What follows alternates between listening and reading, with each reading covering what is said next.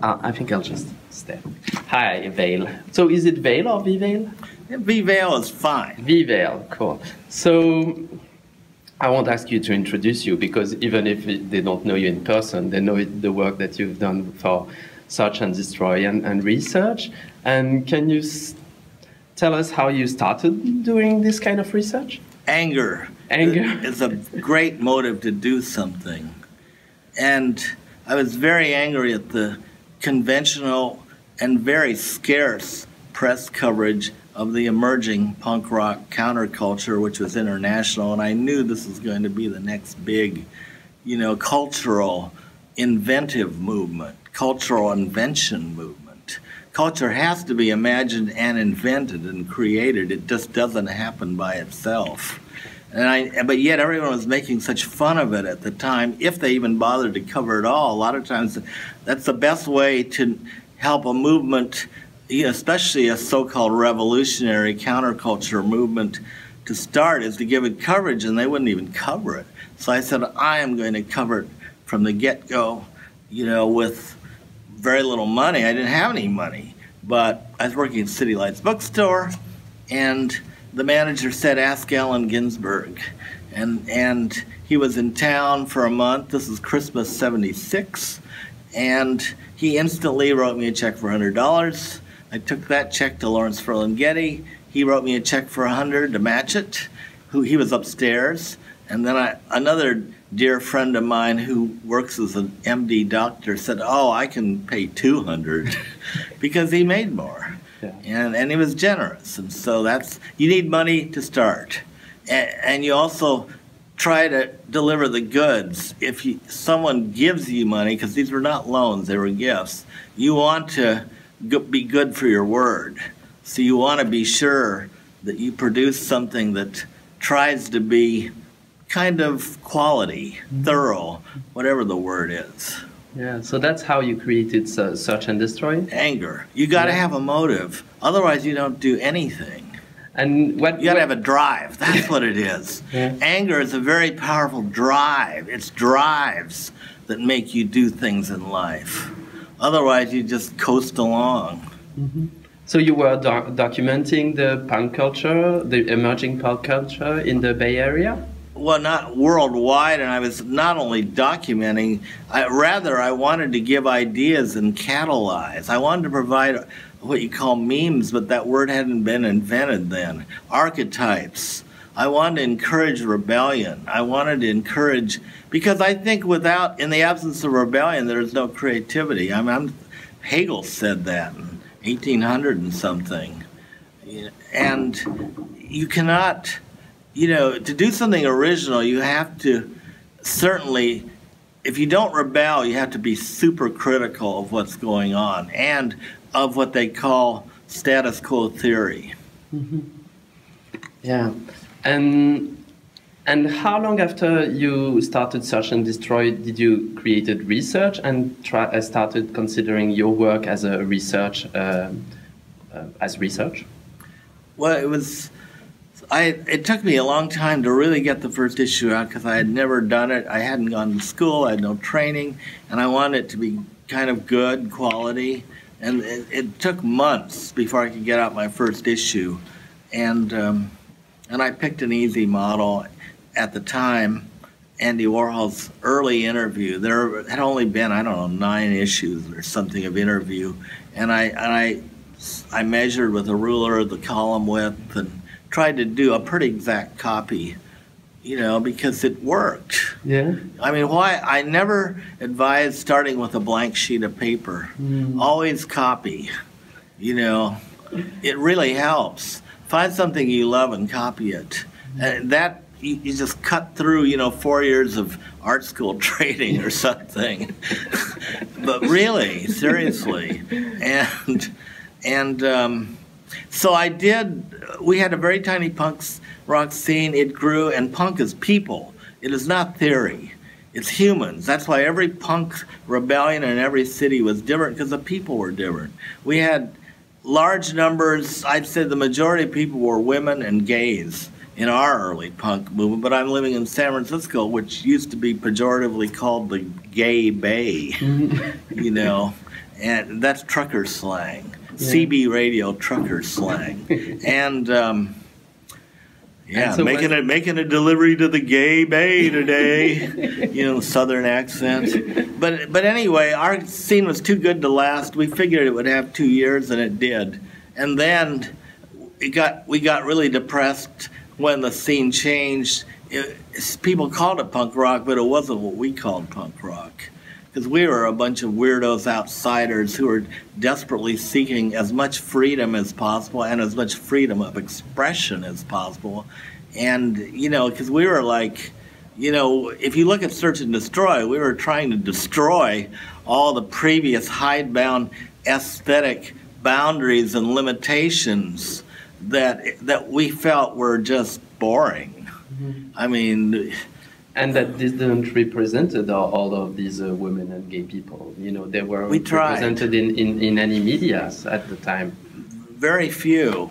Well, actually, you have to remember that one of my mantras is first technology, then culture. And the cheap, publicly accessible Xerox machine had only just been invented just before punk. You didn't have copy centers. Now there's like a bunch of competing copy centers, any city in America you go.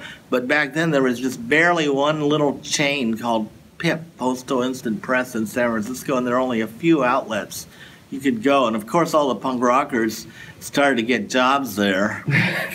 and then they could start doing favors for their friends on the night shift.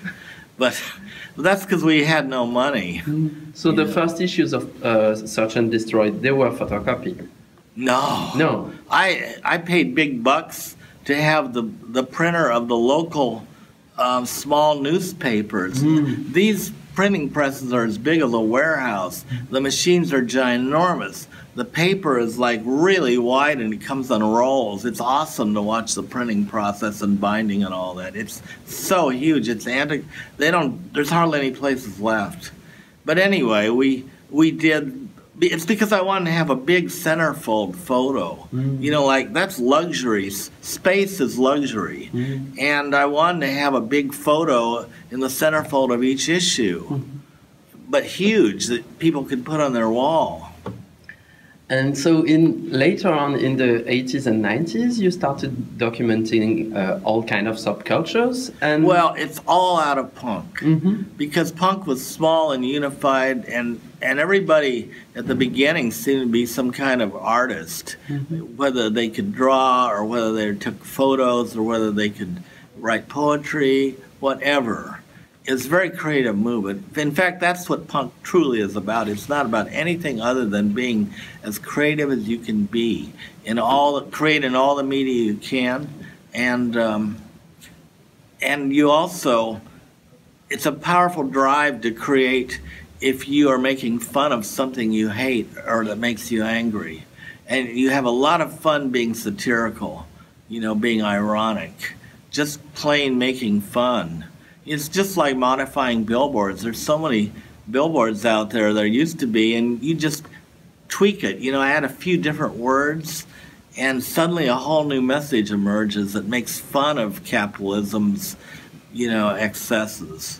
I'm not anti-capitalist by any means, because I am a capitalist. I do make a small profit selling my books and zines and everything, but that's not why I do them. I don't do them to make money. That's a big difference. And I cannot figure out a post-capitalist theory yet. I'm trying really hard. How can you have life after capitalism?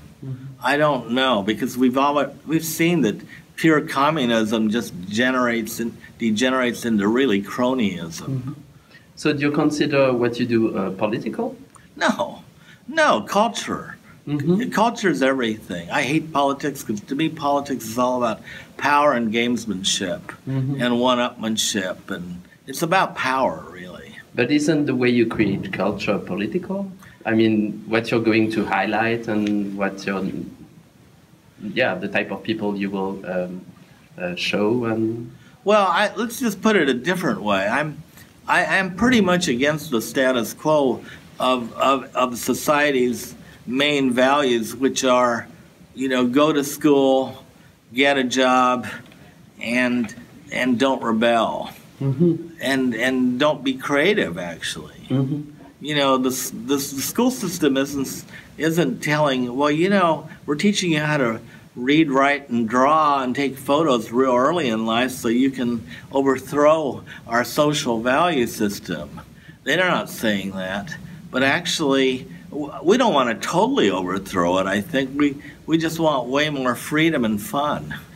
And that's not political. I mean, you've put the seed of rebellion in people for 40 years. Like, we were just talking with an artist that said that one of your publications really influenced her to be an angry woman artist in the 90s.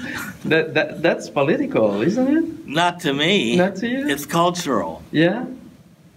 Okay. And so I read what pieces of the book that, or essay that you're working on, this punk philosophy. Oh, yeah. And so to you, dark humor is one of the main feature of that punk culture? Here's why. It's so simple to understand.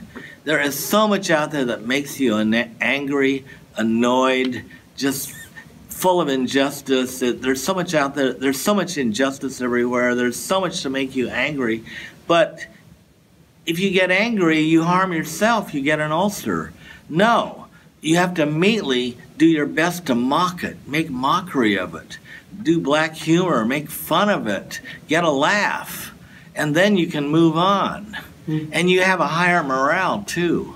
Because I swear everything, all the media, all the memes, everything out there are designed to make you feel worse about yourself.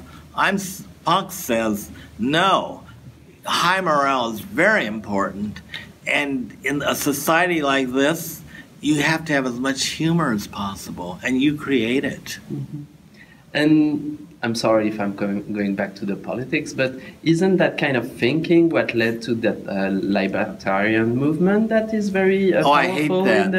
That's BS. Yeah. No, that's what the conservatives are getting so good at doing. They're stealing all the language that used to be only done by the so-called left. And I don't identify with anyone left, right. I know I'm an outsider. Yeah, but they took this rebellious attitude that word and disruption. that completely changed it. Yeah, no, it's only, but if I'd say judge by deeds, not words. And if you look at what gets done in the last few years, the rich have gotten richer, and the middle class have gotten poorer. And there's a lot fewer creative, I don't know, you have to, this is why punk is so valuable, because you have to create your own job now. You have to do it yourself. You can't just say, oh, you know, I'm going to just apply for 1 million jobs and hope some corporation hires me.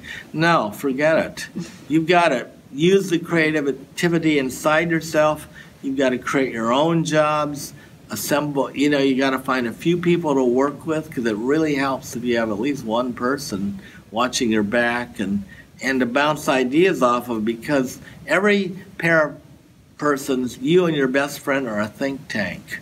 When you get together, you think of ideas that neither one of you could have thought on your own. And that's what friends are for, to do projects with. No projects? Well, you better find friends you do projects with. Yeah, that's perfect. So, you know, this project that I'm doing is about art zines, so zines made by artists, and the relationship between zine culture and contemporary art scenes, plural. And how do you consider that? No, I said zines should be made by all, and I think it's probably not too early in the 3rd to 4th grades to start having children make zines. Whenever they can learn to write barely, and that you can already draw before you can even learn language enough to speak it and write it. But I think it's handy if you are able to write. I mean, remember, 200 years ago, women weren't even in schools. You know, it was only men. So many of the people were illiterate. We're talking in the world, only 200 years ago. So these are all great gifts that must be shared, I think, because I think it's a much more fun world if everyone's creative. I mean, much other than what are they doing with their life. And the thing is, a zine is so important because here's an important, it's not the technocracy, I mean the technique of the zine is less important to me than the content. In other words, how slick it looks or how, you know, it looks like a corporate ad or something. No, it can be handmade and hand-drawn and all that. But to me, the important factor is one person have pretty much 100% control over what ends up being the zine. And so every artist worth their salt's got to do a zine as a rite of passage, if not throughout the rest of your life. I mean, it's how do you become yourself without doing something? You know, I meet you and I ask you, what have you done? Otherwise, I don't know who you are. If you haven't done anything, I feel sorry for you. But I try to help you get in the, come on, get with the plan, make something, do something, make a zine, take pictures, you know, draw. And these are very cheap. You paper and pencil to write, make drawings, and everyone has a cell phone. You can make beautiful art pictures. So is that how you consider your work, like giving incentives to people? Hell yes, we're here to inspire. The only point of I don't even like to use the word consuming media, but the only point of doing anything really is to inspire someone else too. I really think that. Yeah, to give power to be people. Creative. No, because it releases something inside you that was frustrated and dormant, but it was always there. You know, I have this motto that everyone is an artist and a scientist, and people used to scoff at me, and I say, no, I don't care if you've never done any art. You've certainly had dreams. Well, yes, I have. I said, in your dream, you created everything. Your subconscious did. You created the dialogue lines, so therefore you're a script writer. You created the costumes on the people, therefore you're a wardrobe person. You did the camera work, the lighting. You designed the sets. It's all in your head. You are an artist because you had a dream. You made everything in that dream. And they say, oh, yeah, you're a filmmaker. And we all call filmmaking the king of all the arts. And then I said everyone's a scientist because there isn't a soul on the planet that doesn't want to know how this world really works. We don't want to be bamboozled and fooled. We want to know the real deal, you know, how things work. Yeah, you're saying that everyone is a scientist. So yeah. I think you didn't go to university, but you read. I did go to university. You did? Oh, of course. But you need to go to university. I think it's very useful because I think it takes a while to figure out your skills and who you are. And what did you study then? I studied everything. Yeah? I thought I wanted to be a doctor. But then I took my first dissecting class and I said, I can't do this. This is too horrific, you know. I mean, you only learn, but there's some people who would do that and love it. You don't know who you are till you do something. And so you read a lot, and there's a great deal of methodology in what you do. I don't call it that. I do a lot of reading because I'm curious. I want to know about everything unless it's really hard to read. That's why I did a book on artificial intelligence, because I didn't know what the heck it meant. And I met a genius Russian who speaks 7 languages, and he did the book for me. And I said, don't dumb it down, but make it as funny as possible and make it a satire. Otherwise, no one will read it. And we put in nice, funny illustrations and try and do beautiful layout. And, you know, these are kind of games for me. How beautiful can I make something? How funny, how witty can I make something? I mean, if you don't have these goals, nothing happens. Nothing happens without goals. Nothing is accidental. And so you quoted Hegel earlier. Who are the thinkers that influenced you? Well, Hegel's huge. But I've read the whole history. I've tried to read the whole history of Western philosophy. They used to call it the great books of the Western world. I don't know if you know that term, but you can buy them, and I own them, and I got them as a kid. They're hard to read, but they show you that there is a lot. There's more things under heaven and earth than you have dreamed of. And I think I encourage everyone to be as curious as they can be and read as much as possible, and don't just be content with the information you're getting on your iPhone news feeds, because that's BS. That is superficial. Reading takes some time and silence. So one of my mantras is silence, solitude, skepticism. That's the end of this interview. Yes, perfect. Thank you so much.